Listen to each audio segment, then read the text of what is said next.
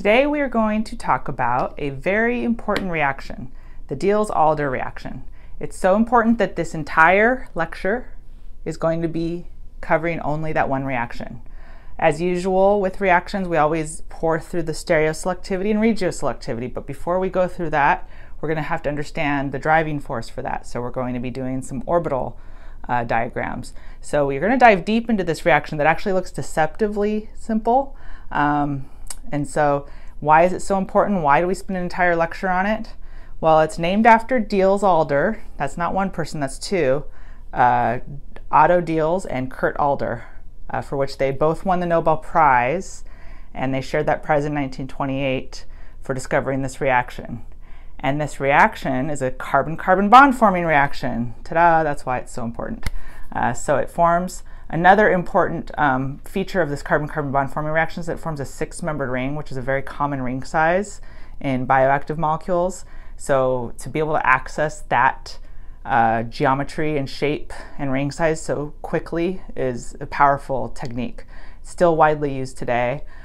So that's why it's in your textbook, and it's such an important reaction, and we get to spend the next several minutes, I'd say more like an hour and a half on it, and I hope you enjoy it because it is a very interesting reaction. It's one of my favorites because of how elegant it is, yet there's a lot more to it than meets the eye. So let's just dive right in and see what the template is for a Diels-Alder reaction. Notice the pieces here. We have a diene. So I'm going to label this. So we have a diene. We have a dienophile. That's the alkene. It loves the diene. And presumably that's why they react to form our cycloadduct, our cyclic ring. So notice we went from acyclic structures to a cyclic structure, six-membered ring.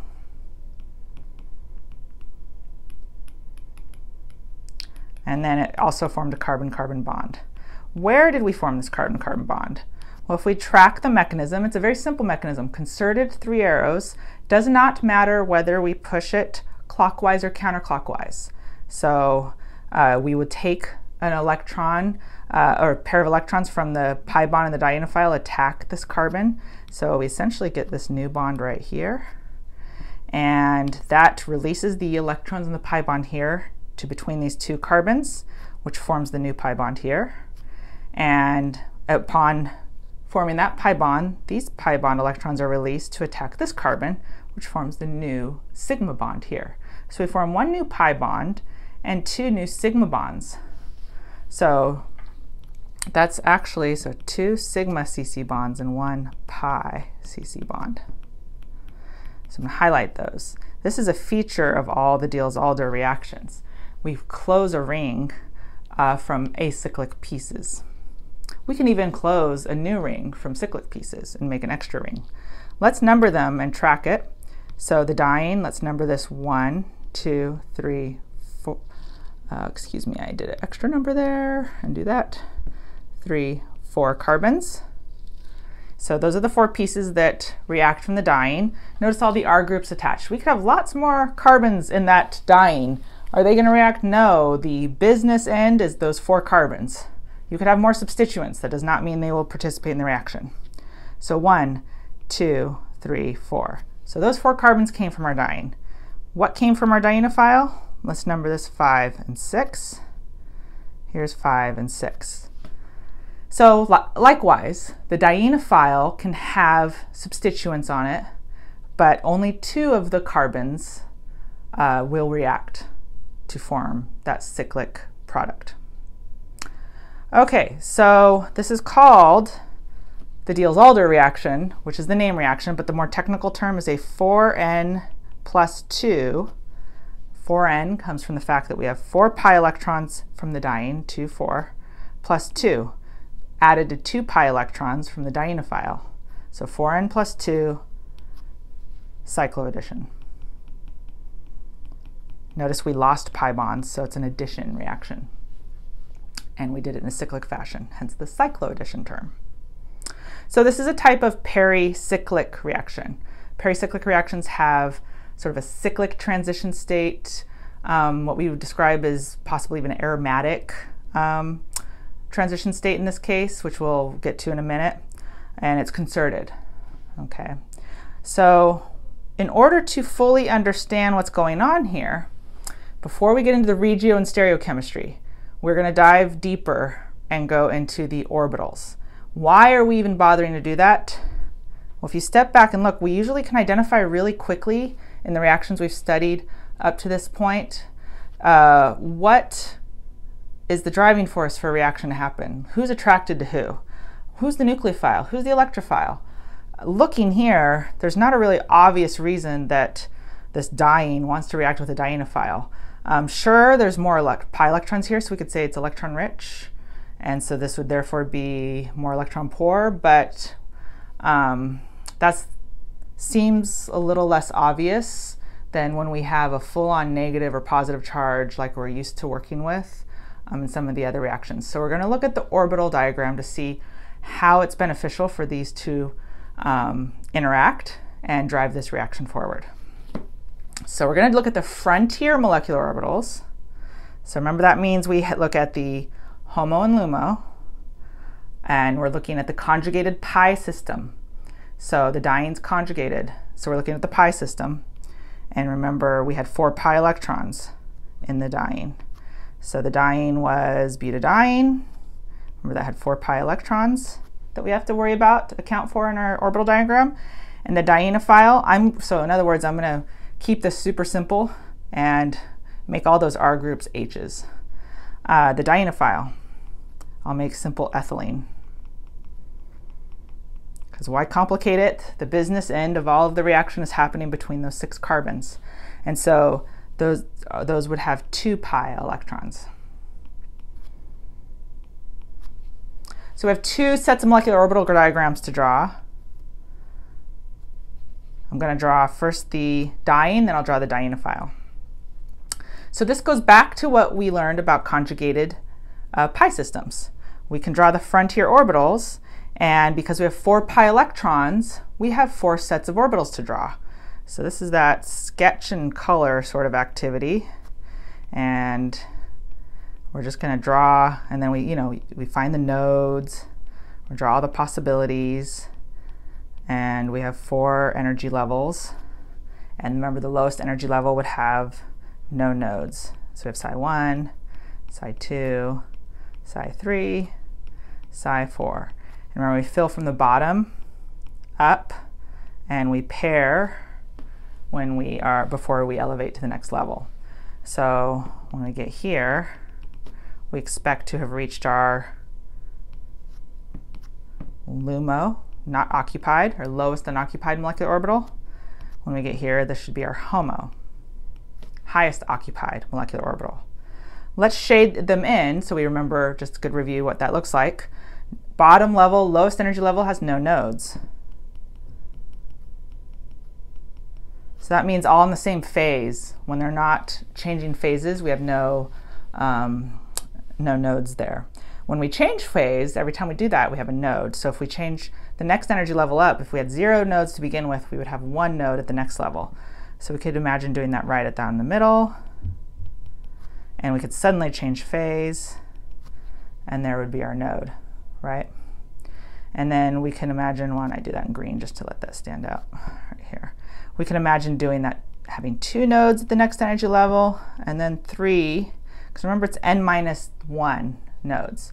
So we're at energy level 1, n-1 means 0 nodes. Energy level 2, 2 minus 1 means 1 node. Energy level 3, 3 minus 1 means 2 nodes. Energy level 4, 4 minus 1 means 1, 2, 3 nodes. So we shade that in as we go. Whoops. I'm going to do that in black like I did before. Shade that in as we go. So I don't change phase until I reach a node, just like that. And now we go up, down, change phase every chance we get. Okay, so those were my anti-bonding orbitals up at the top, bonding orbitals down at the bottom. Not too concerned with that at the moment. I'm mostly looking at my frontier molecular orbitals. Those are the ones that react, HOMO and LUMO. Now I'm going to compare that to what's going on with my alkene. Only has 2 pi electrons, therefore only 2 options to draw. So here's my p orbitals. I don't have 4, I only have 2, and they're stuck there with that one energy level. And remember, 2 minus 1 means we have 1 node. 1 minus 1 means we have 0 nodes. So this one is the one with 0 nodes. I'm going to shade that in to reflect that. 0 nodes and 1 node. So when I filled this up, much simpler, right? Pretty quick. I have my HOMO here of my ethylene, my dienophile, and my LUMO. Now let's just write that out. This was my diene, and this was my dienophile. Okay, so what happens in this reaction is you have to have the frontier molecular orbitals overlap. And I'm going to let you know that this happens by taking the diene frontier molecular orbital and the frontier molecular orbital of the dienophile. Well, what are the frontier molecular orbitals? The HOMO and the LUMO. Which one's which? Who uses the HOMO and who uses the LUMO? You only get to pick one of each because one's empty and one's full. So our options are LUMO of the diene with HOMO here, or HOMO of the diene with the LUMO here. It turns out that this is the favorable interaction because the diene's more electron rich. So we take the filled orbitals from the diene. The dienophile is more electron poor, so we take the first empty orbital from the dienophile. So we take the HOMO of the diene and the LUMO of the dienophile. So I'm going to write that down here. Oops, let's see.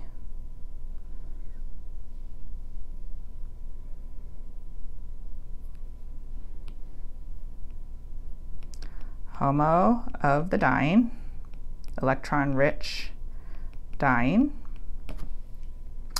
and the LUMO of the electron-poor dienophile.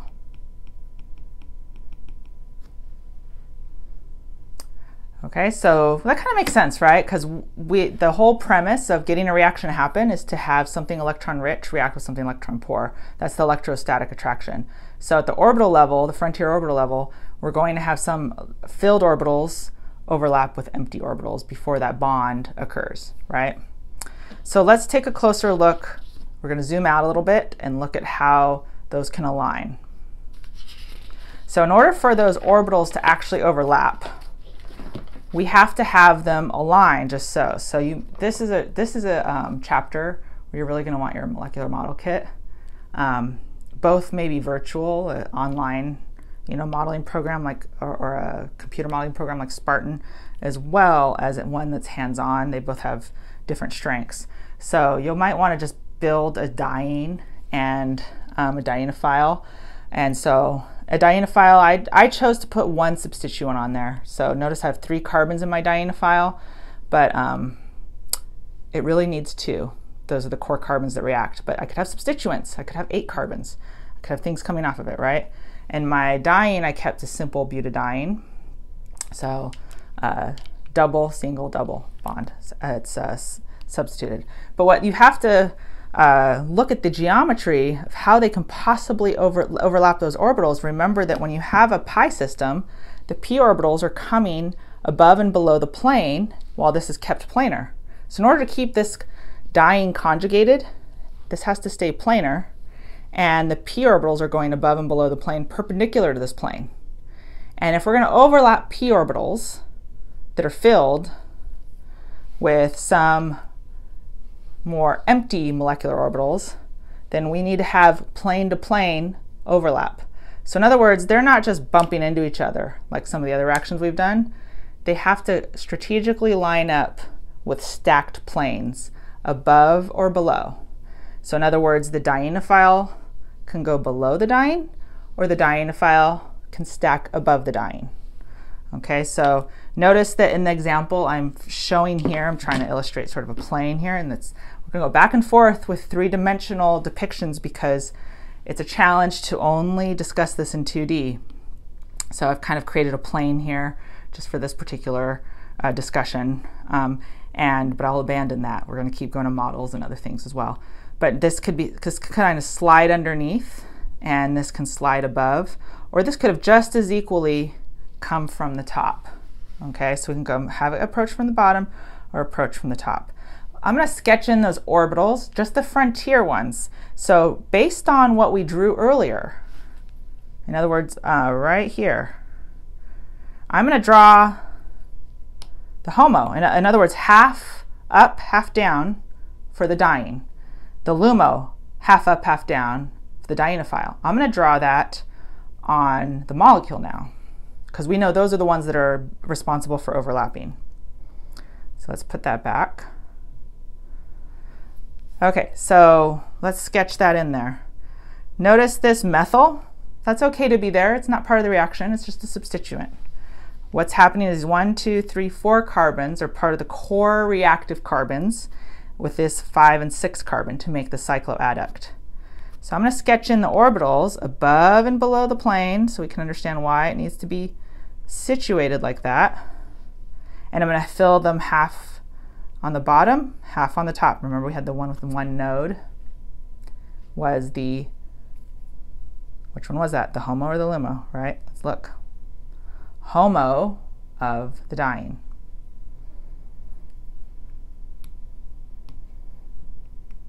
Oops, I used a highlighter there. Let's get back to a pen. HOMO diene. Now we're going to look at the LUMO of the dienophile. So remember, the LUMO looked like, had one node, right? Lowest unoccupied, because the occupied one was the HOMO. And so we have to decide, how are we going to put that? Shaded up or down first? Well, I'm going to shade down first, then up. Why did I do that? There's a rule. First, let me label this before I go on any further. LUMO dienophile.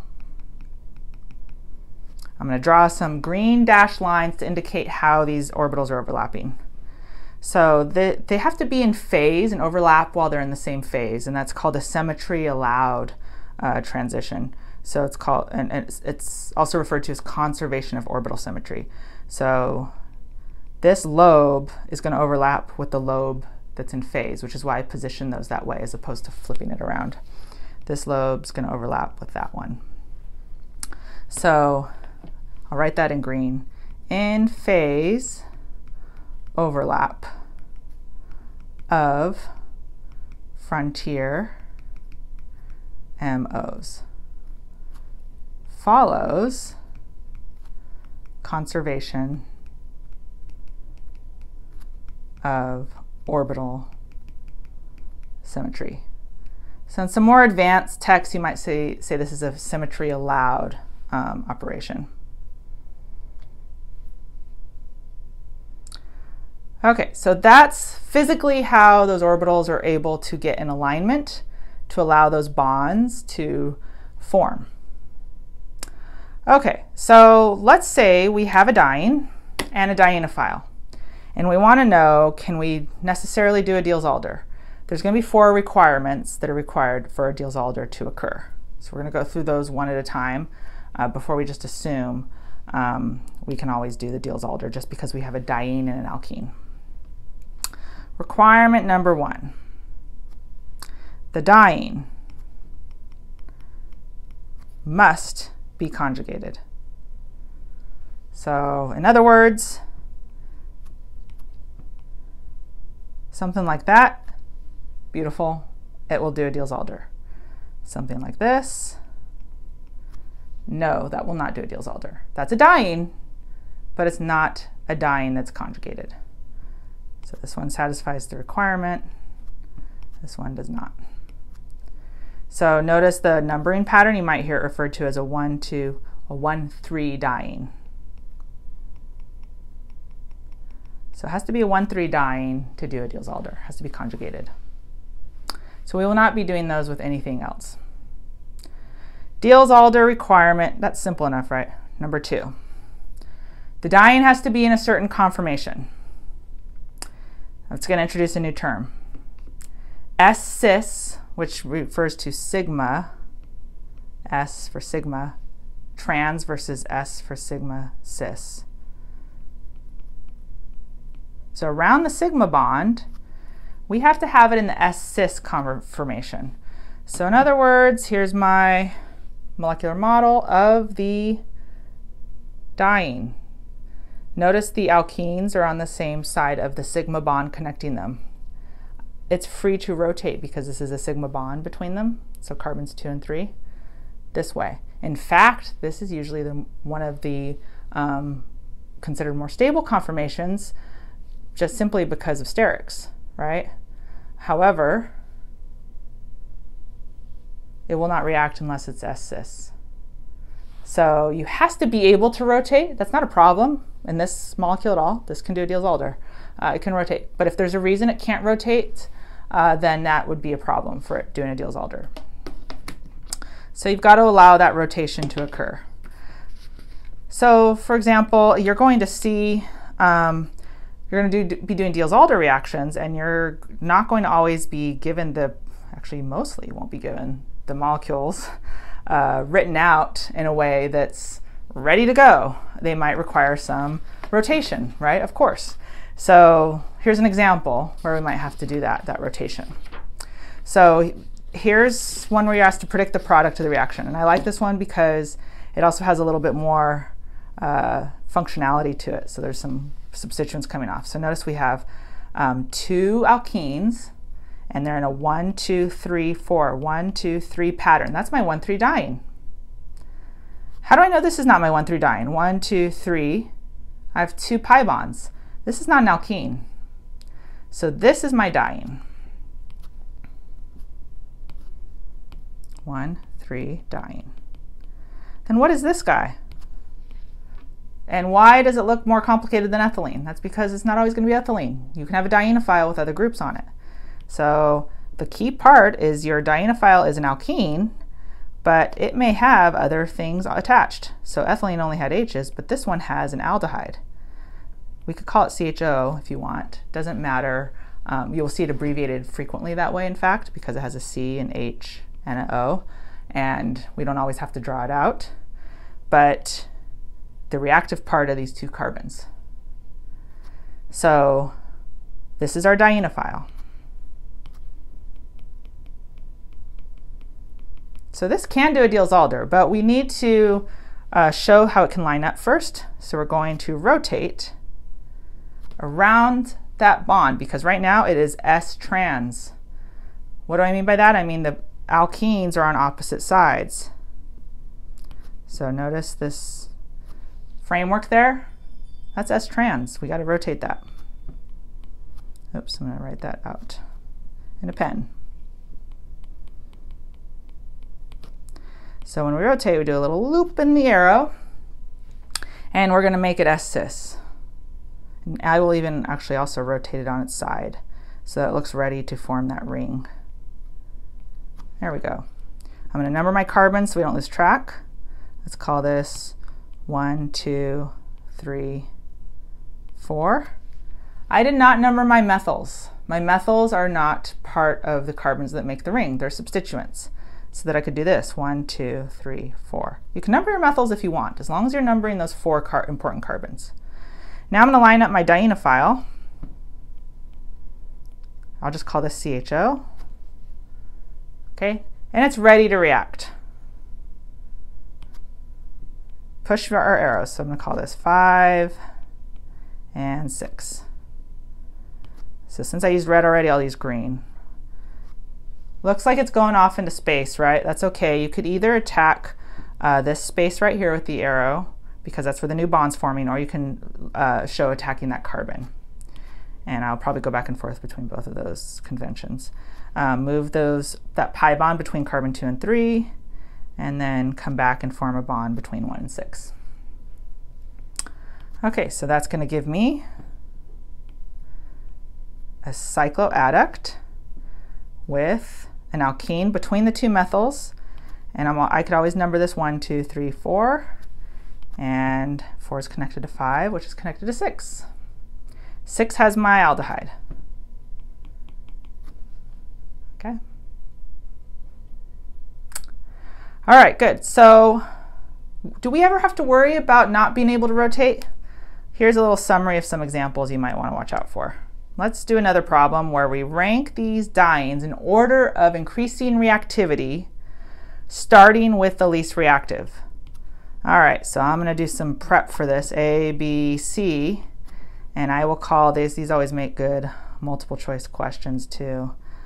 Least, I said starting with the least reactive. So least reactive goes over here.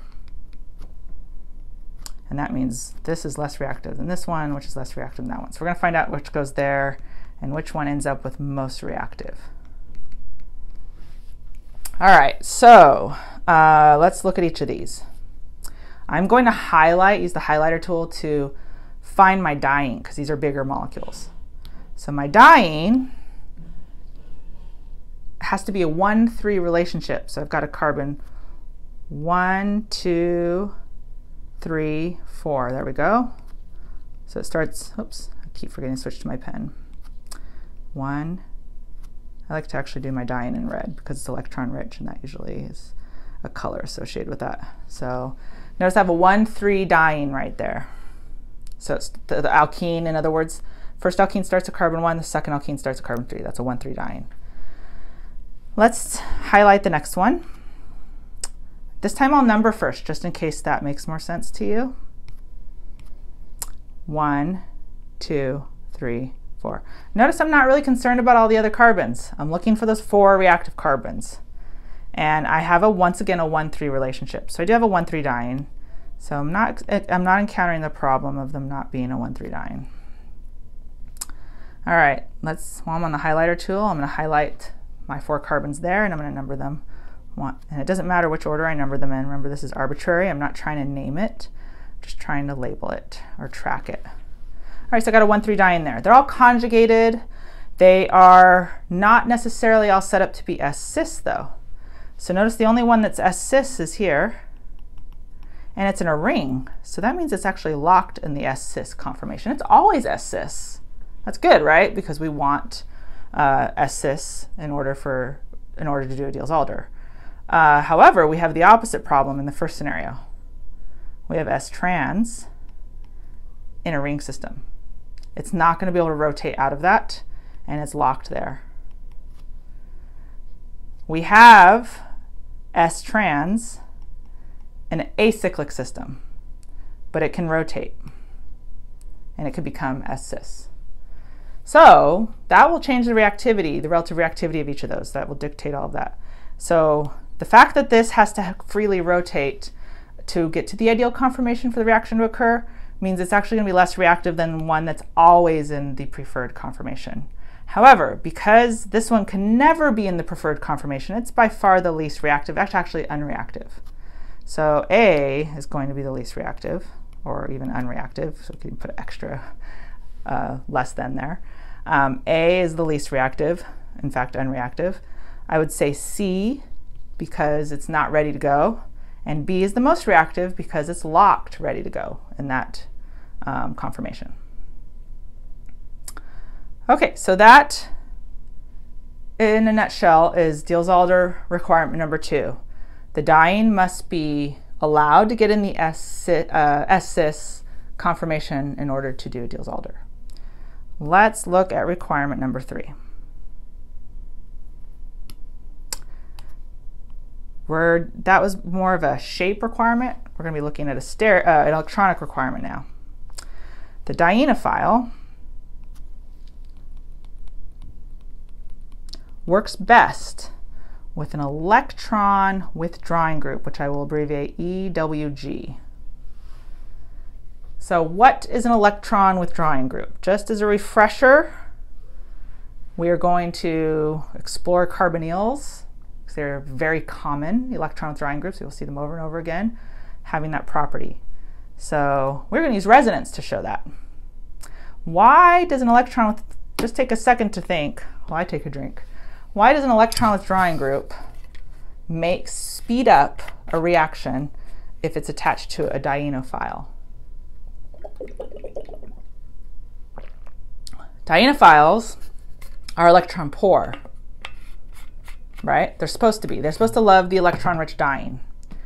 So if we make the dienophile more electron poor by adding an electron withdrawing group, then we should conceivably make it more reactive. So if you want to speed up the reaction of a Diels-Alder, we want to add an electron withdrawing group to the dienophile. So one of our favorite electron withdrawing groups will be a carbonyl, which is why my model that I started with today had a carbonyl, has an aldehyde on it. So I'm going to push the electrons to show how a carbonyl is electron withdrawing. So first, let's always show our lone pairs. Let's push our arrow to show how we can add another lone pair. We can always draw that resonance structure with a carbonyl, even though it's not ideal, because we're starting off with a neutral contributor, and we're going to make the Zwitter ion. There's really no way around it, but the Zwitter ion, which means the doubly charged species that cancels out charge separated resonance contributor, the Zwitter ion reveals where the charge density is. So it's useful to look at. Okay, so it reveals that we have electron-rich concentration on the oxygen and electron-poor concentration on the carbon. And we're not done, because we can draw a resonance structure allowing that pi bond to delocalize. And so I'm drawing them all out.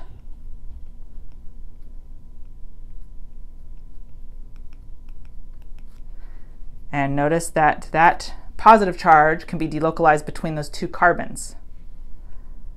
Why is that helpful for our dienophile? So remember, this could be carbon 5 and 6 in our ring, right? And if I keep writing that over, 5 and 6, 5 and 6. The wonderful thing about that is we are supposed to, these are the reactive carbons, and if we have a group attached that's sucking out electron density, then we make it more reactive. We make it a better dienophile. And look at what happens with our resonance structures. We can see when there's a carbonyl attached, it's a better dienophile, because look at carbon 5 has a positive charge on it. And so that is evidence that electron withdrawing groups will make a dienophile an even bigger dienophile. Okay, so carbonyls aren't the only ones to watch out for. Other things that are electron withdrawing. So we've seen nitriles before. We've seen CF3, nitro, and then I'm going to write carbonyl again, just so we don't forget. So I'm just going to put Z here. So don't forget, we have Z could be OH, carboxylic acid, it could be an amide, it could be an ester, it could be an aldehyde, it could be a ketone. So all of those carbonyl flavors that we know about. Okay, so let's use this information to do a problem. So knowing that we can have more reactive dienophiles and speed up our reaction with electron withdrawing groups attached, how would we rank these dienophiles as reactivities, or their reactivities in a Diels-Alder reaction? So let's do the same thing we did before, turn it into kind of a multiple choice question where we have to fill in A, B, C, and we're going to start with least reactive again here. And that's going to mean that we're going this way. Okay, so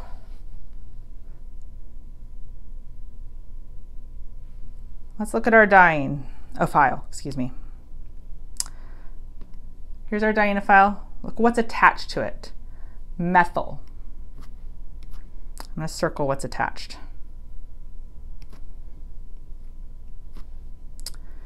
Methyl or carbonyl. Carbonyl. So these are carbonyl in the form of esters. So we have two electron withdrawing groups. We know esters are electron withdrawing. We have one electron withdrawing group, and in fact, methyls, you might recall, are actually weakly electron donating. So that will not make it more reactive. It will actually make it much less reactive, because we're supposed to aim for electron poor dienophiles. So that means A is going to be down here. And look at that, it's going to go in order. A, B, C. Okay, hopefully that makes sense. That's our third requirement. We're going to move on to 4. 4 is, you guessed it, the corollary. If the dienophile is supposed to be electron poor, in order to speed up the reaction, then the electron-rich diene, could it be more electron-rich to speed up a reaction? The answer is yes. So, in other words, the diene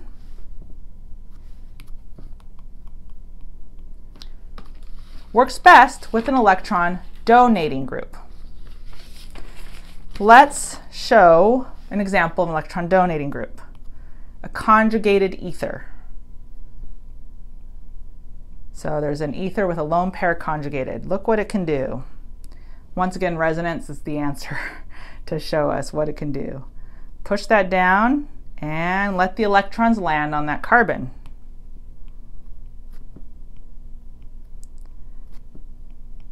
Here's our oxygen. It's now positively charged. Yes, we are drawing the Zwitter ion. Yes, that is the least significant contributor, but it's a useful contributor, and it exists because it tells us how electron density is distributed, and that's what we're interested in right now. So we have a lone pair that landed right there. And you should already say, bingo, I just made my diene so electron rich, it's negatively charged. That's enough said, but we're going to keep drawing.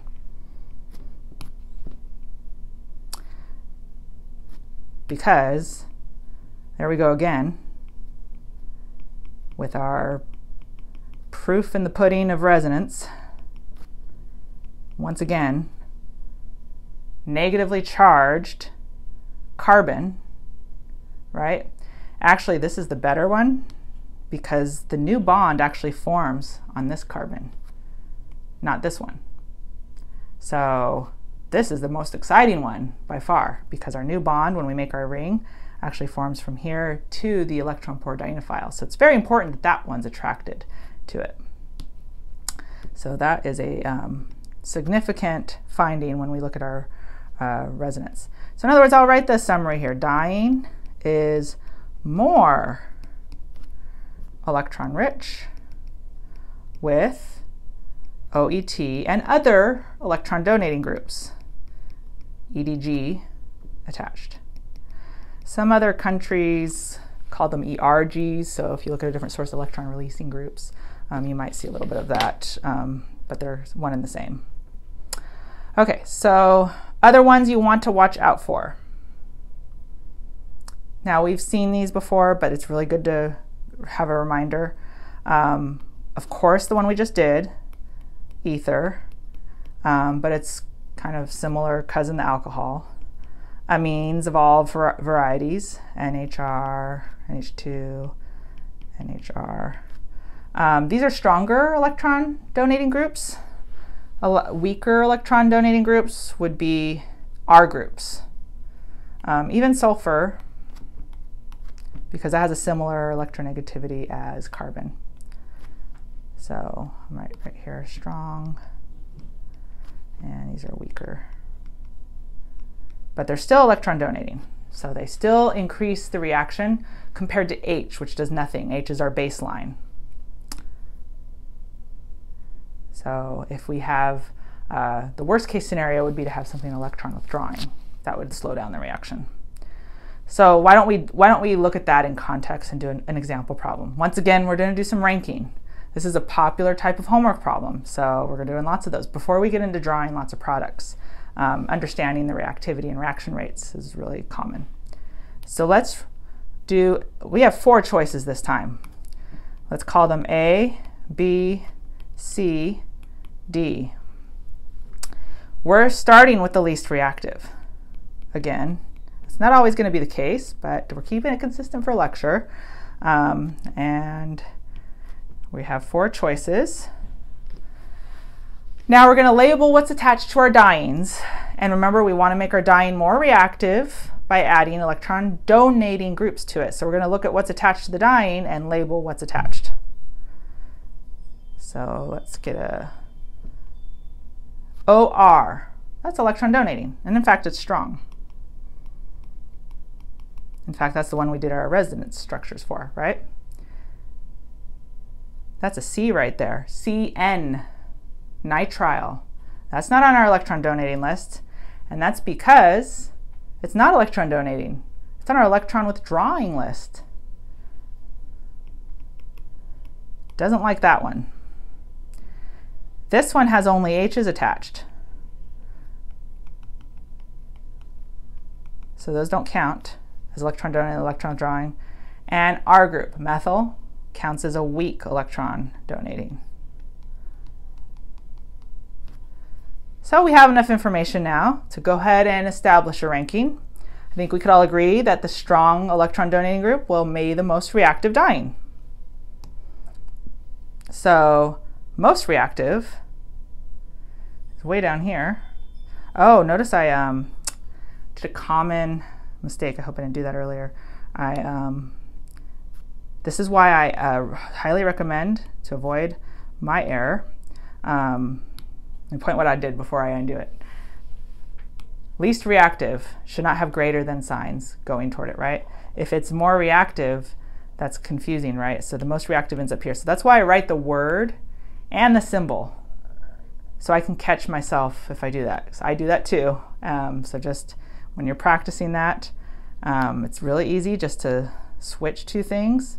So if I decided least reactive is on the right, then I'm going to have less thans following it.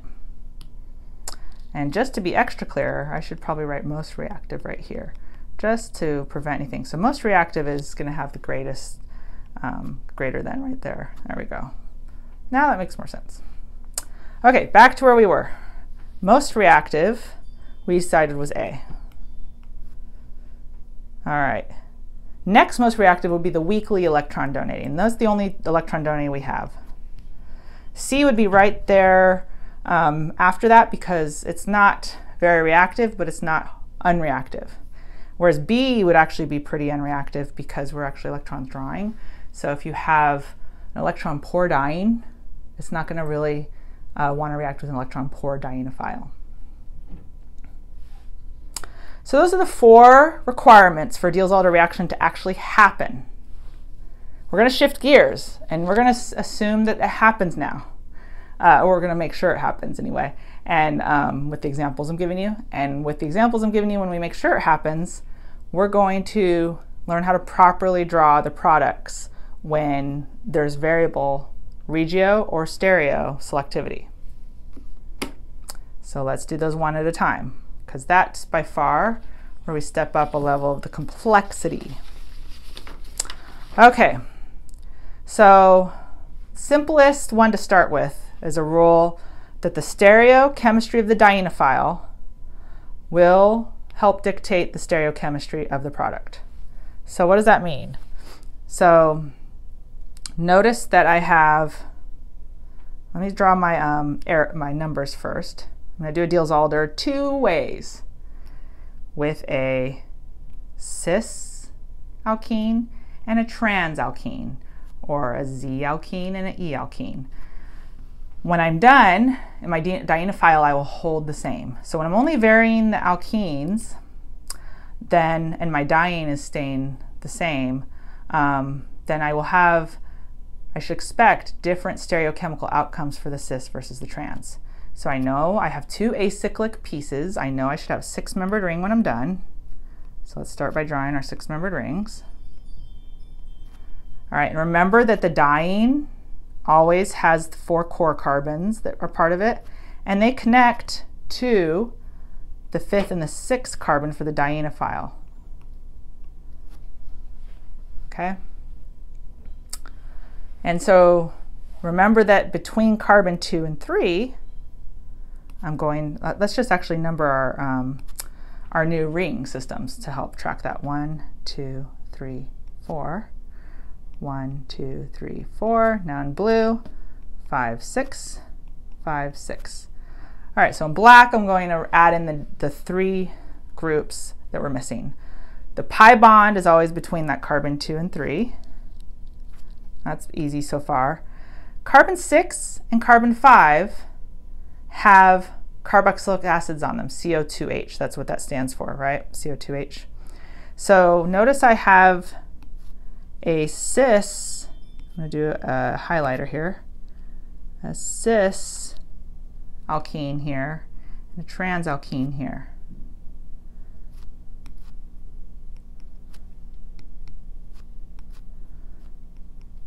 keep the highlighter on there. Let me go switch to the pen. So cis alkene dienophile.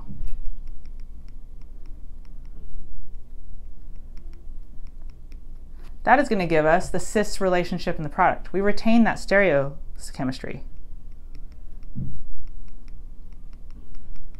We have a trans alkene here, right? These are trans to each other.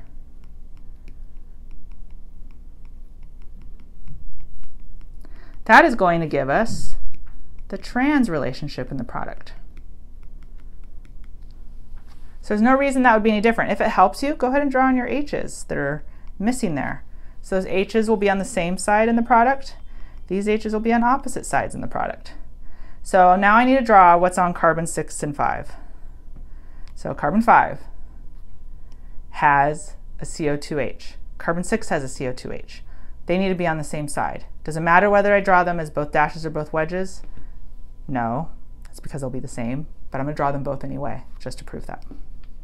Okay, so I'm going to do both dashes, both down, because they're cis to each other. But I like to be thorough and consider everything before we make a decision, and I'm going to draw both wedges. It's good to always do that, just in case there is a difference, but in this scenario, because they're symmetric, I have a plane of symmetry right there, right? So all I have to do is do a pancake flip, and this is the same as this. So I did not draw anything new. So these are the same.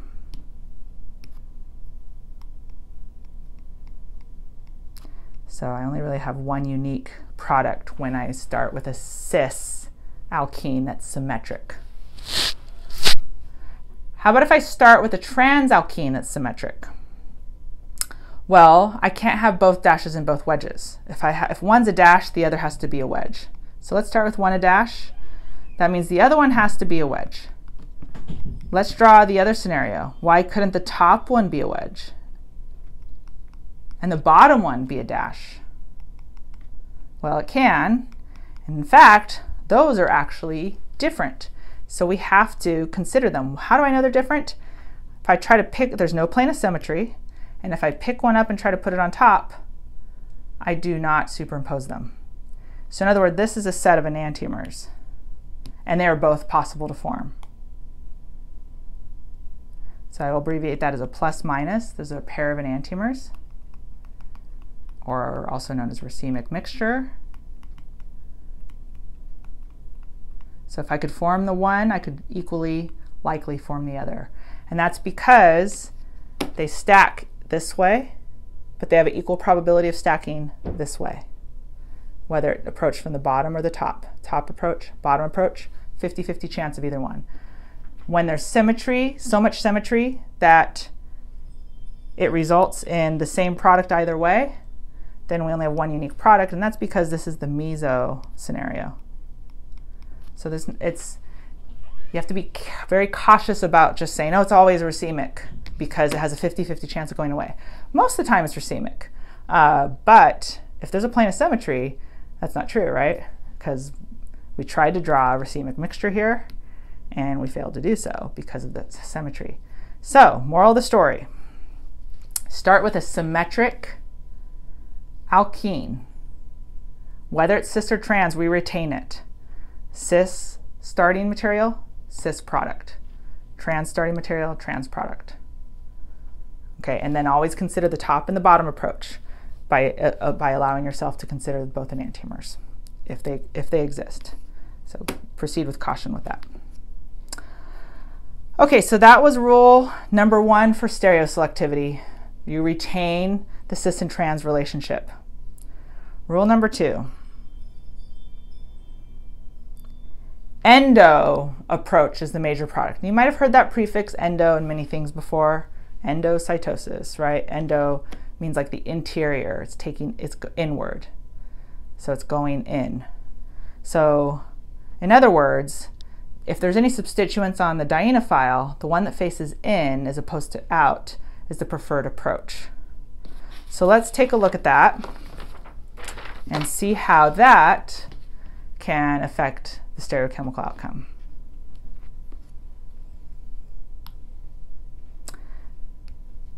In other words, if I were to keep my dyeing, where's my pen?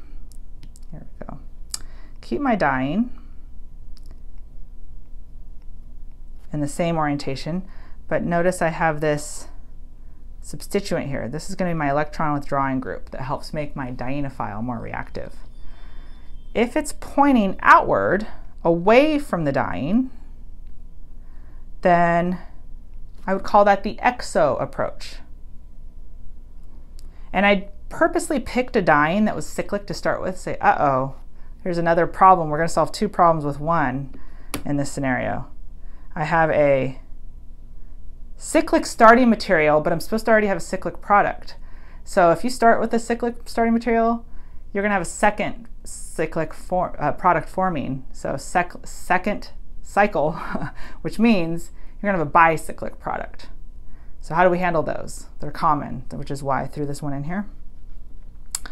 And so let's try the exo approach first, which is minor. So if you're asked to draw all products, that's where the wording is really important. In your homework or any of your assigned assignments or exams, if you're asked to identify all products, endos and exo are included. But if it's major, we only look at endo approach, and we'll see why soon. So to understand which one's which, we'll have to look at both. So the exo approach means that keep the dyeing still. So let's just say we have this dyeing, and we have the red aldehyde, could be our electron withdrawing group. It's going to face away from it as it goes under, as opposed to toward it. So it faces away. We're going to number our core 6 carbons that are part of this reaction. 1, 2, 3. There's our 1, 3 dyeing. 4. I can label that 5th one, but I'm not going to because I wanted to find the 4 in the dyeing that react. I'm going to go on to label 5 and 6. Now, if you want to, just for a good measure, go ahead and label this 7, just so we could track that carbon, but we don't have to number it if you prefer not to, because it's not part of the reaction. We already identified the 6 carbons. The 1 through 4 in red, 5 and 6 in blue. Okay, so how does this work? I'm going to do in green, attack carbon 4, release those electrons between 2 and 3 to make that pi bond. The carbon 1 and 2 pi bond attacks 6. So what's going on with 7? It looks like it's in the way. It actually just folds up. Remember those cyclopentane rings can have like that little envelope conformation? So that point on carbon 7 folds up like an envelope, and it just moves out of the way. It's a little bridge that just pulls up and allows those bonds to form underneath. So we're going to intentionally draw it kind of to the side instead of looking face straight on down, so that it looks like this. So here's our 6-membered ring. It looks almost kind of boat-shaped there. And we're going to connect the bridge head right there. So that was carbon 7, that point that folded up. So my original 5-membered ring is right here, and my dienophile, 2 carbons are here. So I'm going to number that to keep track. That's why we do the numbering. Here's my carbon 1, 2, 3, 4. Here's my 5 and my 6. So my new bonds are here, here, here. So that's where I made the new bonds. 7 is my bridged carbon. I had to fold up and get out of the way. Now, if I just draw the product as it is written with that approach, then I'm going to have to figure out how Z fits in there. So remember there's an H right there. And so H was pointing in, and my 2 positions on this carbon 5 are like that. So H is closer to the interior, it's closer to carbon 4, so that would be this position, and Z is closer to the exterior, so that would be that position. So that would be if we have the approach where I'm drawing it from the bottom, it folded up, but remember, it can equally come from the top and fold down. So my default, I suggest you kind of have the same for yourself. My default approach is keep the dyeing fixed, dienophile approaches from the bottom. And then I mentally make the opposite for the enantiomer, because I acknowledge the fact that it could have equally come from the top. It's much easier to draw the bridge folding up than to have it approach from the top and draw the bridge folding down. At least it is for me. So my default approach is I always have them start off next to each other like they are on the paper, move them out of the plane. So that's how I visualize it. And I have a movie for that and the models to help too. The dienophile moves to stack parallel under. And then if it's exo, that group is out. If it's endo, the group is in. And you snap those bonds together and you make your ring. Okay, so that's what that looks like. You might sometimes even see this drawn flat again. How would that look? It would have it kind of coming out of the plane as wedges, like that. And then my Z, since I'm looking at it, if I'm looking at it that way, my I is actually up here. So the Z would be on this carbon, and it's above the H, so it would be a wedge. So those are two of the same ways to represent the same product. You want to be familiar or comfortable drawing it both ways. This is actually the minor product. We're going to get to the major now, and then we'll talk about why. So the endo approach means we just flip that around so that the Z is coming in underneath, right underneath there. So if we have our model kit, it's coming in this way, as opposed to pointing out. That's exo. Endo is coming in. Now, let's do this again. This will fold up. New pi bond there. Only difference is Z is pointing in, so it's the down position, and that H is up. So that gives me a different looking product. This is my major path.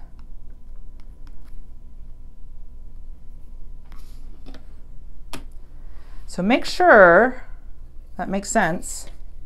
And a good question is to think about why. Why is it favorable to have your electron withdrawing group, that's what Z is, underneath your diene?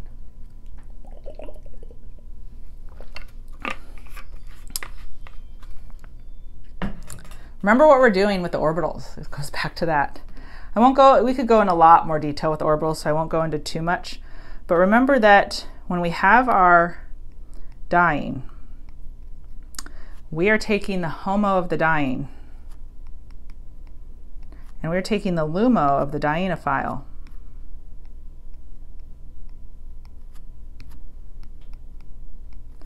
And if we have something electron rich, and we have something electron poor, and we always know that distributing electron density evenly leads to ultimate stabilization. If we have an electron withdrawing group, so I'm just going to complete this to remind ourselves this equals electron withdrawing group. If we put an electron withdrawing group under something that's electron rich, doesn't that stabilize it? The answer is yes. If something's electron rich and you add something electron withdrawing to it, you're kind of like neutralizing it. You could think of it that way. And we could draw more orbitals to show that, but I'm going to stop we call that a secondary orbital interaction. So I will write that out, but you're not responsible for drawing out every step of that. It's just good to know that it's not a secret why endo is preferred. Endo means that when you get that electron withdrawing group situated under something electron rich, it helps stabilize the electron rich group by making it not quite so electron rich, sharing space. There's more orbitals on this electron withdrawing group. So that's hence the secondary orbital overlap. So in other words, when these stack, these orbitals overlap no matter what, the LUMO and the HOMO, but there's extra orbitals on the electron withdrawing group that can add some stabilization to the groups here. And they can't overlap if they're facing outward, but they can overlap if they're facing inward. That added orbital overlap provides more stabilization. So the extra orbital overlap is referred to as secondary. The primary orbital overlap is required. Secondary is optional, but that's what leads it to be the major product. Okay, so that's why we see actually a bit bigger product distribution of endo. Okay, so how do we draw this? Let's do some examples where we actually draw real things instead of a Z. Okay, so 2 rings this time.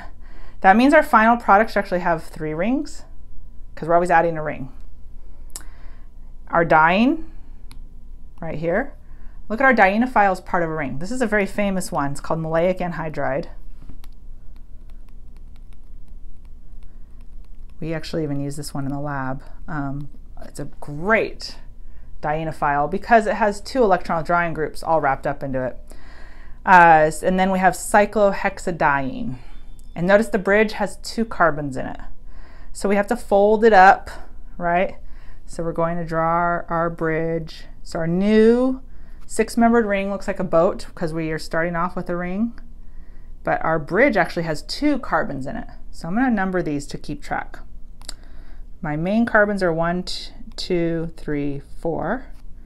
And the ones that are forming the ring, I'm going to call this 5 and 6. I will keep numbering so because I have more to keep track of. I'll call those 7 and 8. So the new 6-membered ring, I should be able to connect 1 through 6 without a problem.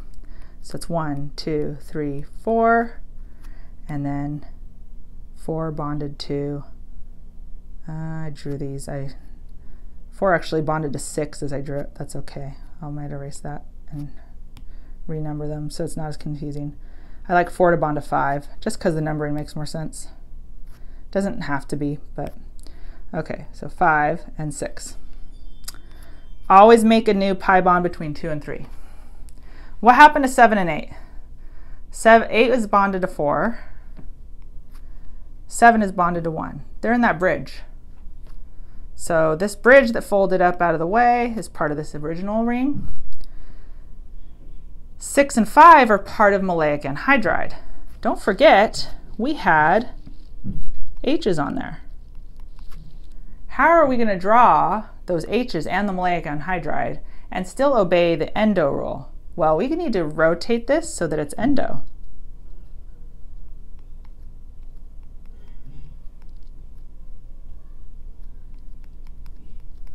This whole chunk needs to be under this one. And we can kind of visualize the 3D a little bit better by noticing that this is how it's going to form right there, those dotted lines. So when you imagine this folding up out of the way, it's going to come up. Those dotted lines are the new bonds right here. And the H's are coming straight out like this, which means my ring is actually on the down position. A little bit of a challenge to draw, huh?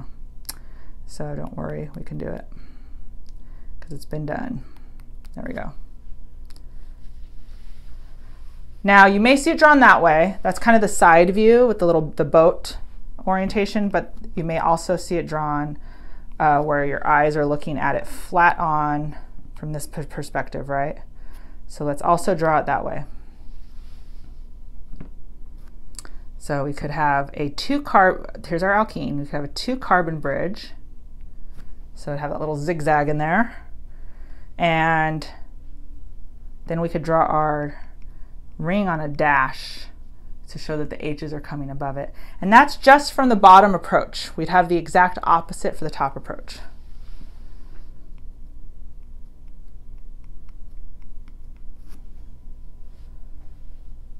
Do we need to draw the exact opposite? Do we see a plane of symmetry?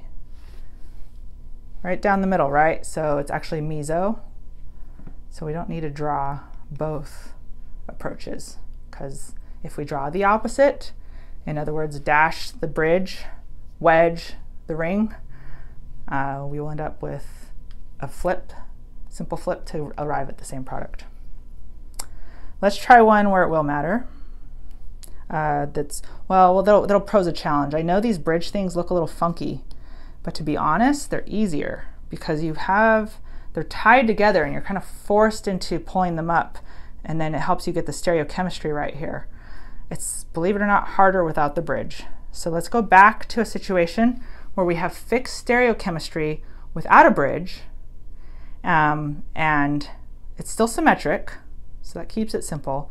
So this doesn't matter whether this aligns up or, aldehyde on the bottom or the top, but it does need to be endo. So far it's the right approach.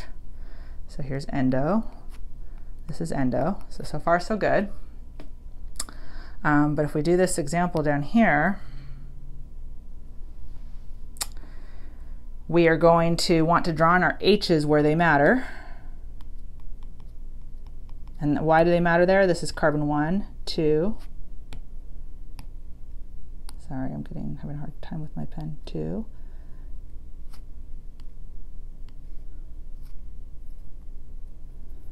3, 4. So that's my diene. My dienophile H's are right here. Just draw them all in. And this would be carbon 5 and 6. Okay, so let's try to put this together and form our 6-membered ring. And remember, it's endo. I want you to try to take a minute to do that. I'm going to take a drink. I'm also going to put on my fan because this is a hot room. There we go.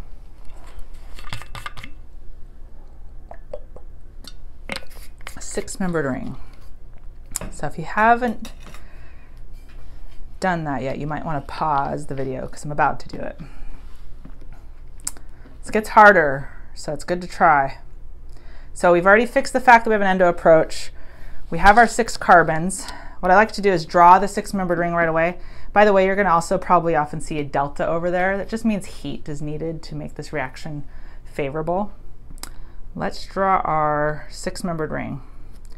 Let's label the 1 through 6. We know the key components will be that pi bond between 2 and 3, but the rest are going to be a challenge. That's because we have to worry about getting the dashes and wedges just right. So remember, we're going to visualize.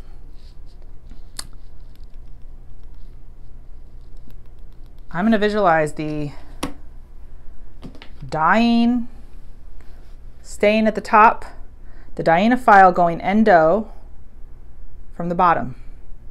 Lock those bonds, 6-membered ring, into place. Then imagine kind of orienting it back to approach more of a planar structure. So when I do that, you might need to build some models to visualize that. But the bridge made it easier, and we have no bridge here. So in order to make sure I don't mess up, a common strategy is to tie whatever groups were in the middle there, they happen to be H's in this case, and make a fake bridge. And we'll remove it later. So that's going to be my fake bridged group. Okay, so let's draw it just like we did before with a bridge. And I'm just going to circle it in red to remind myself I have to take care of that later, because that's not really a CH2 there. Those are 2 different H's. What else was on there? So those 2 H's we imagined as part of the bridge. They didn't have to be the H's, the methoxys could have been in there. But what pointed inside, based on the original starting stereochemistry of the diene, these 2 groups were the H's. They're going to be my fake bridge. I circled whatever was in the middle. So whatever's on the outside goes here. So I'm going to write OME. Okay, I have my new pi bond there. Let's number it. 1, 2, 3, 4, 5, 6. Okay, so because I came from below, I'm going to have this position here and here. My H is there, my CHO is there. Now I'm going to remove the bridges.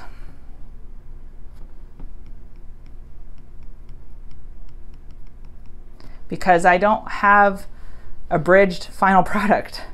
It's just kind of a trick, if you will, to help me keep the stereochemistry straight. So if I get rid of this bridge here, just kind of block it, I realize those used to be an H on each one of those. Notice here's where the kind of trick comes in. Notice that the H is above the methoxys. So the H's would be wedges. Do we draw on the H's? Not always, we don't need to, but we need to draw on the methoxys. So if the H's are wedges, the methoxys are dashes.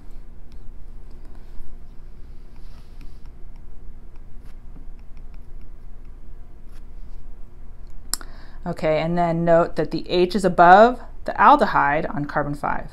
So the aldehyde is also a dash. Now I only did one approach. I could likewise have approached from the top. So I need to consider if there's an enantiomer. I see no plane of symmetry, so yes, I need to draw the opposite for the enantiomer.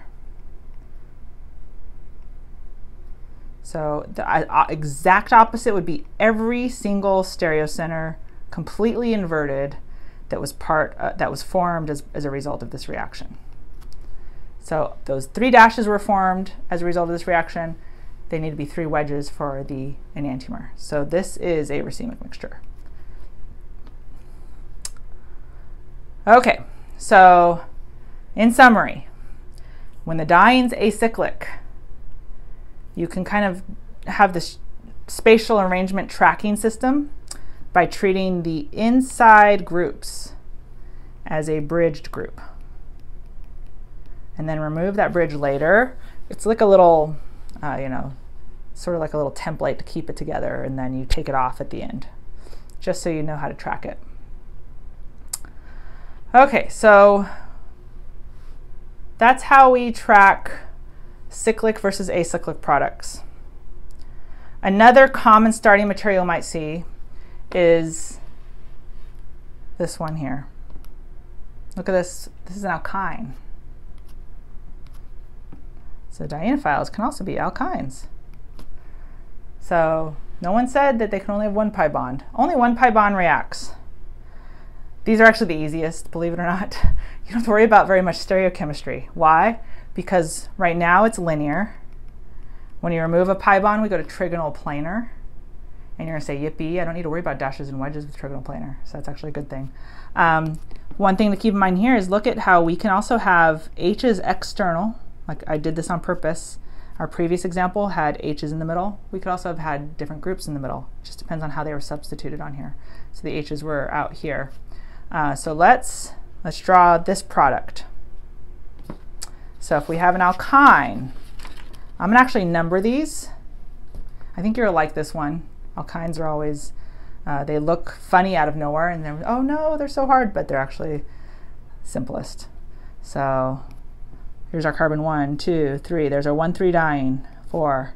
It's going to connect to 5 and 6. There's the 5 and 6 of the alkene for our dienophile, the pi bond for our dienophile. Let's draw our 6-membered ring. 1, 2, 3, 4, 5, 6. Always a new pi bond between 2 and 3. 5 and 6 lost a pi bond. Usually it results in a single sigma bond, but because we start with an alkyne, it had 2 pi bonds. If we lose 1 pi bond, we have 1 pi bond left over. So we start with a, let me just draw that a little more even. So we end with a diene, but it's not conjugated. It's a different diene than what we started with. Okay, now how do we draw what's attached? There's no worry about endo approach. It's linear, so it can't point in or out. So that makes it easy. On carbon, let's do the hard part first. On carbon 1 and 4. So we could treat this way. If we were going to fold these up out of the way, inside groups, fold them up out of the way, that would mean the H's are outside and the OETs were folded up. So they would be above the plane. If they're above the plane, they're on wedges. So let's draw them on wedges. Carbon 1 has a wedged OET. Carbon 4 has a wedged OET. Now this is the part you're going to like. I mean, I like it. Super simple. Do we put a dash or a wedge for CO2H? Carbon 5 and 6 both have a CO2H. Neither. It's trigonal planar. No dash or wedge because we're on an alkene at the end. So, yippee! Hooray for a little break for your brain. So when you see an alkyne, you can smile, right? Because I gave you this break on purpose because it's about to get to the hairiest example ever. And that's the regiochemistry. You might have thought stereochemistry was hard. Believe it or not, regiochemistry coupled with the stereochemistry is going to be kind of the big daddy reaction of all. We have not covered it all. We've just done stereochemistry. So now that we're going to do regiochemistry, why was it irrelevant so far? Because coincidentally, or not coincidentally actually, all of the examples I gave you so far were symmetric. And that's because we were trying to target what it looked like to alter the stereochemical outcome. Now we're going to target what it looks like. Now that we know the stereochemical preference, we know we prefer endo, we know what it looks like when it approaches from below or above, we know we can get the equal probability of both, so it can possibly lead to a racemic mixture, but we got to watch out for the meso. We got that straight, hopefully. But now we have to worry about regiochemistry when it's not symmetric. Okay, so that's the key. If the starting reagents are asymmetrically substituted, that's when you got to buckle down, take a seat, and say, it's going to take me a while to solve this. But it's definitely doable. And who is going to tell us where these things go? Your friend resonance. We are going to fill this in last, but this is good. This is basically what we want to find out. We want to know the answer to this. We want to say, okay, here's our possibilities. This is as complicated as it's going to get, regiochemically speaking. Okay, so come on, pointer. There we go. We can have a diene, and previously I've been giving you symmetric dienes, but we can have just one group here. How do we know where it's going to go? Is it going to line up with the group, or are we going to flip it and line it up with it down here? So in other words, is this electron withdrawing group, when it flips over to go endo, is it going to prefer to be close to the electron donating group, or is it going to flip another 180 to be away from the electron withdrawing group, or donating group, excuse me? Likewise here, how do we know which way these align? So if this is carbon 1, 2, 3, 4, how do we know if this is 5 and 6 or this is 5 and 6? How do we know it has to line up this way? Why can't it flip over? So we know just because it's drawn one way does not mean that's the proper alignment. So our goal is to figure out the proper alignment as we work through it. So to do that, we're going to do some examples.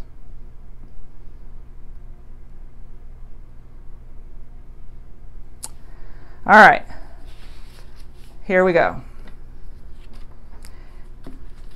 Starting some of the big problems. We have an asymmetric diene, an asymmetric dienophile. What does that mean? That means there's no plane of symmetry in the diene or the dienophile. Let's number our carbons. 1, 2, 3, 4. We don't know which one's going to be 5 or 6, in other words. In other words, we don't know if we can call this 5, 6 or 5, 6, because look at what's going on here. We have an electron donating group on carbon 2.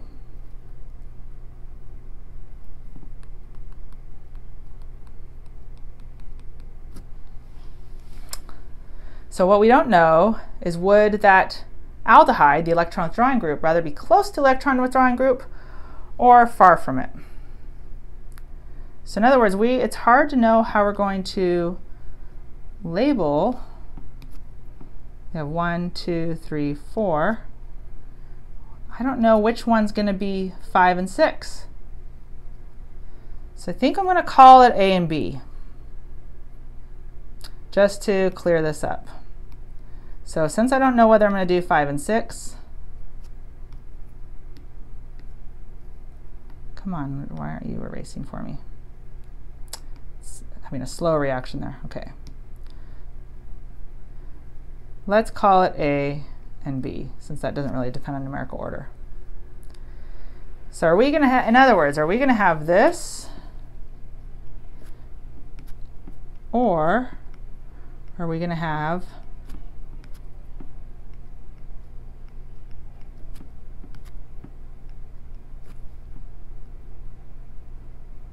that. Is 1 going to connect to B or A? We have an endo ready to go. So we've answered we've already addressed that. It's lined up endo.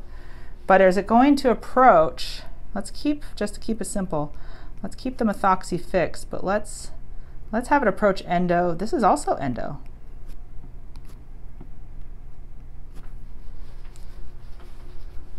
And so I kept this the same.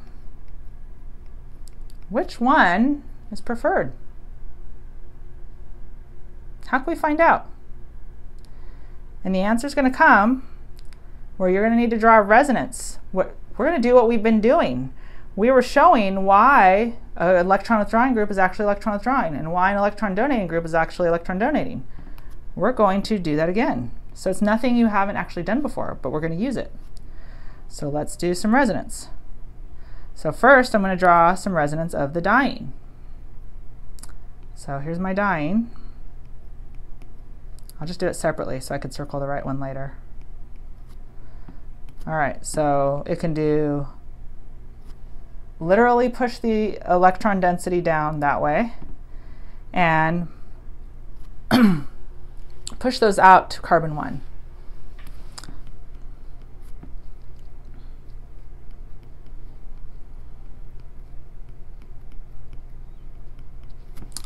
All right, voila. That's all I can do there. Now we're going to do resonance for the dienophile. We have to do resonance for both. I'm going to redraw my dienophile.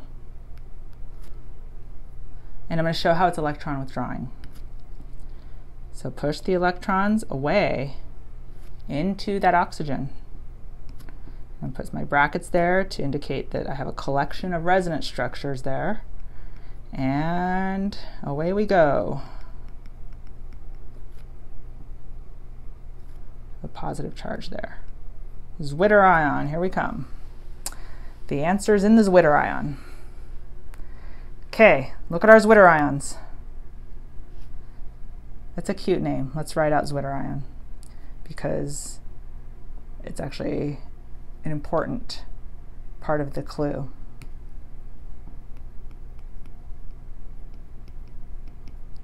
So I'll even put eyeballs. We really want to look at the Zwitter ion. What can the Zwitter ion tell us? The truth is in the Zwitter ion. All right. Well, once again, I will number these carbons. 1, 2, 3, 4. And we have B and A. Would 1 be more attracted to B or A? Now that we look at the Zwitter ion. 1's liking the looks of A. All right? Not so into B. It sees A. Right? Because I see you. Okay. So this conformation has to flip in order to have the proper alignment that's preferred. Stays endo, but we're going to flip. So in other words, of these two endo approaches, remember we had an OR, big fat OR right here. 1 likes A. 1 is close to A. And this one. So that is the preferred orientation, not next to B. What that means is if we didn't do that properly, if we drew the answer to B, we would have our pi bond between 2 and 3, we'd have our methoxy group on 2, that part stays the same, but I'm going to draw in our H's so that we know how to draw it in. On our B carbon, we would have endo approach from below, meaning a dash, CHO here, versus here.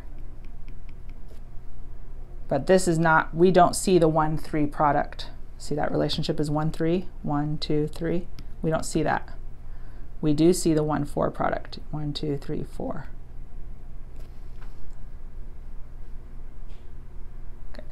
So, lots to consider.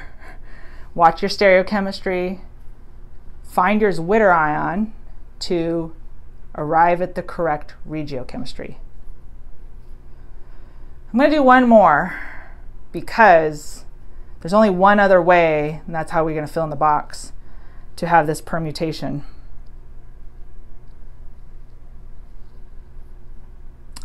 If I don't put a group on carbon 2 or 3 of the diene, but I put it on 1 or 4, we also have to, we can get a slightly different looking outcome there. 1, 2, 3, 4. And we have to say who does 1 and 4 want to be next to, A or B? Nicely, it's already endo. So we have to say, do we want that? OME. Or this, B, then A. To answer that, we've got to do the resonance. You ready to do it again? Let's do it. So it's a little different in this substitution pattern, which is why it's worth practicing both with me. Down, land on carbon 2, lone pair on 2. But you know what? I'm not really interested in that because 2 doesn't make the new bond. So I'm going to undo that. I'm going to draw, we're advanced now. We can draw more structures. Instead of letting it land on carbon 2, let's push it to the bond between 2 and 3 to be a pi bond there, and let the electrons land on carbon 4. Bingo, there's a bond that's going to be made to 4. Carbon 4 makes a new bond. I care about what charge is on carbon 4 in my Zwitter ion, right? So plus on there. Let's see, sorry, this is getting kind of small there. So I'm skipping the one that's not relevant. I mean, I'm just kind of pushing through it. It's still depicted through this arrow pushing, but in order to avoid lots of extra structure writing, I'm going to the punchline here. So lone pair with the negative charge. 1, 2, 3, 4. Okay, we're going to do the same. Find the Zwitter ion for our dienophile. Electron withdrawing group pushes electrons up. Should look like this. When we're done, takes electrons away so that carbon A is the electron deficient one. All right, so here's my electron deficient carbon, here's my electron rich carbon. Looks like 4 would like to be next to A. 4 is not next to A in this orientation. See, they're far apart. This is the preferred alignment. So that means that if we had written it as drawn, we would have, in other words, we're asking this.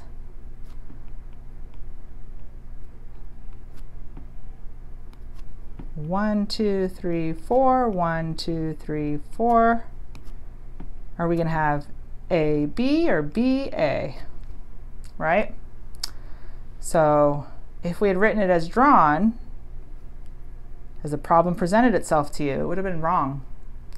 You have got to flip it when you see that the Zwitter ion reveals who likes each other. So 4 and A want to be close. 4 and A are not close there. So this one's wrong.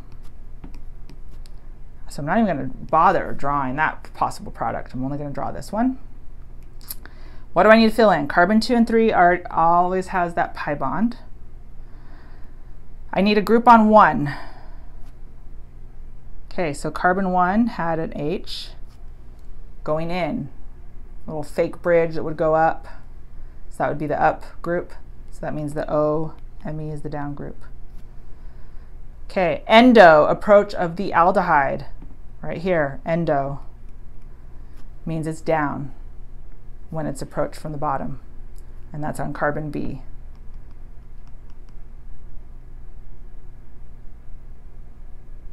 Did I say B and I drew it on A? I did. Gotta be that's why the labeling is a lifesaver. Yikes. Good. I hope you don't hate me for going back. B. So I would describe this substitution pattern as a 1-2 relationship, because if you start your numbering from scratch, once you get your product, the 1 position and the 2 position have groups next to each other. Okay? So now we're going to use the consequence of this to summarize the first page. So plus an enantiomer, of course. So plus an enantiomer. How can I draw the enantiomer? The exact opposite, right?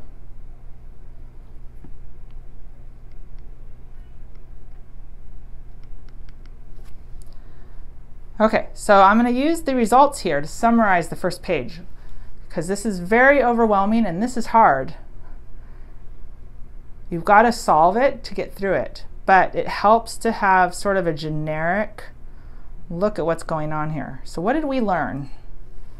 We learned that if we have an asymmetrically substituted diene and dienophile, as long as we do the endo approach, 1, 2, 3, 4, I'm going to call this A and B. Let's call this 1, 2, 3, 4. We'll call this A and B. Remember to do endo approach. We got to know how to connect B and A. That's when I changed my 5 and 6 to A and B, so that I can track it more easily. So we're always going to get a 6-membered ring in both cases. Here, let's fill in what we got. 1, 2, 3, 4 for a template. 1, 2, 3, 4. We're going to decide A and B last. Okay. Always a pi bond between carbon 2 and 3. Now, electron donating groups on carbon 2 in the top one. Easy. Thank you very much. No dash or wedge to worry about there. On carbon A or B, how do I know what to do? Well, we worked through it. So I'm just writing the results here, but you want to kind of work through that again. A liked to be next to 4 in this case, when A was the one with the electron withdrawing group. So we had both possibilities here. This was a stereocenter, so we had our racemic mixture there. And in the other scenario, just to summarize what we did, if we called those A and B, then we had syn relationships. But we had the enantiomer possible as well. And this was the 1, 4. Okay, so that is where I am stopping. I have a final exercise for you to do, to put it all together using the video and that accompanies this lecture, the 3D video, as well as this actual lecture, as well as your homework in the book. So I hope you enjoy Diels-Alder. It's complex, take your time getting through it. Good luck.